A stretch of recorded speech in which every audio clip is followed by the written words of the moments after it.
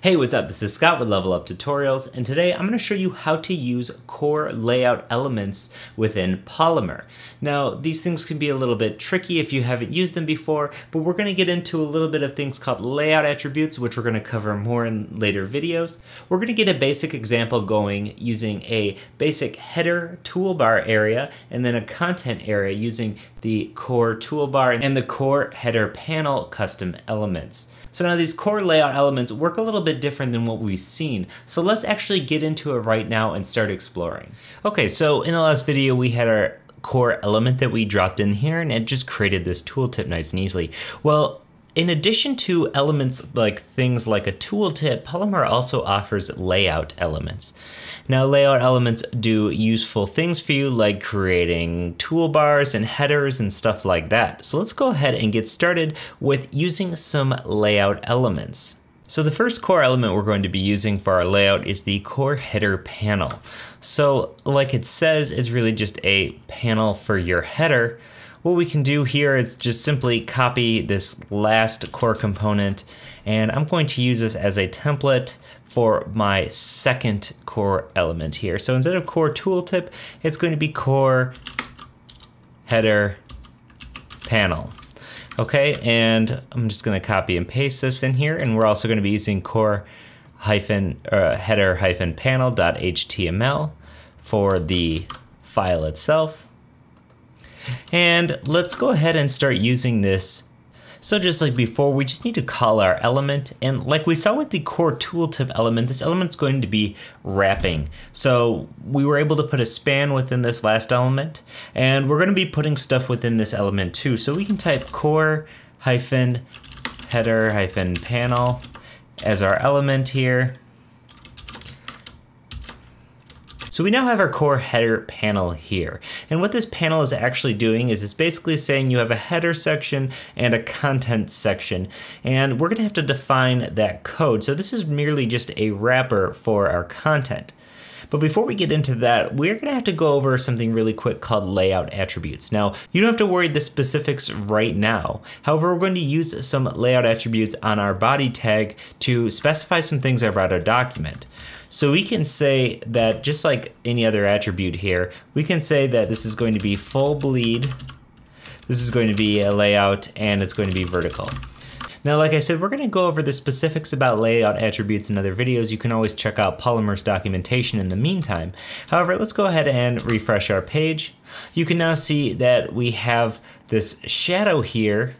And you'll notice that on our body, if we inspect our code, we're getting some really interesting stuff going on. We have, flex direction column. We have a display flex, margin 0, and a height 100 VH.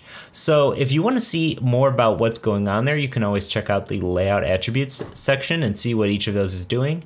However, like I said, we're going to go over layout attributes in depth in a few videos. Okay, now let's go ahead and add a second core element here. We've been using the core header panel. Let's go ahead and import the core toolbar. So just like before, I'm using this as a template here because these are all going to be located in the core elements folder in the Bower components. So just like that, core-toolbar. Okay, and then core-toolbar.html. Okay, so now within our core panel, we can use our core toolbar. So we can do that by typing core toolbar as an element, just like we've been doing already. Okay, cool. Now for our core toolbar, let's just go ahead and throw a div in here and say hello. Let's go ahead and delete the tooltip. I'm gonna delete the link here as well as the tooltip core element that we had here just to clean this up a little bit. I also deleted this platform.js that we had in here. It's been changed from platform.js to webcomponents.js, which we added in the last video. So the last script, having both of those scripts is not necessary. So here we're a little bit cleaned up, but we still want this to work correctly. So what do we have to do here? Well, we actually need to give the header panel an explicit height. Now, one really easy way to do that is to use the layout attribute flex on the core header panel itself. Now we're also going to want to apply some styles to the core toolbar. So just like we theme any element with CSS, in our CSS we can use core toolbar just like that. And we can say that the background color for the core toolbar can be something like, let's use 333. I know that's not really colorful or anything. And for color, we'll just say F, which is white. So we have a darkish gray and then a white. Okay, so keep in mind that we have these layout elements, but they don't come with any default styling other than some things like maybe like a drop shadow or some layout stuff, right? So you shouldn't expect them to look any particular way until we add CSS. Okay, now let's go ahead and check this out. Upon refresh, we now have this toolbar at top that says hello. And if we come back to our HTML, within the core header panel in the core toolbar, and just underneath the core toolbar here is where we would want to put our content.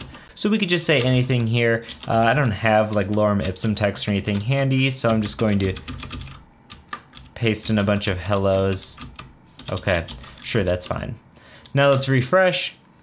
And as you can see here, we have our toolbar up top and we have our hello text down below. Now this is just a basic version of using these layout elements, but as you can see, they're adding some flexbox stuff for us, and they're adding some basic CSS layout stuff for us and leaving the styling up to us.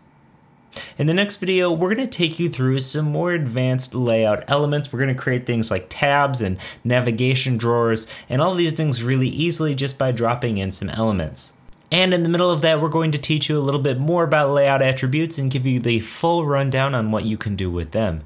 So we're just getting started. As I keep saying with Polymer, there's a lot here, a lot of stuff that will make you really believe that web components are the future of the web itself. So keep watching and we're going to get into that later. As always, this is Scott with Level Up Tutorials. Thanks for watching and we'll see you in the next one. Bye.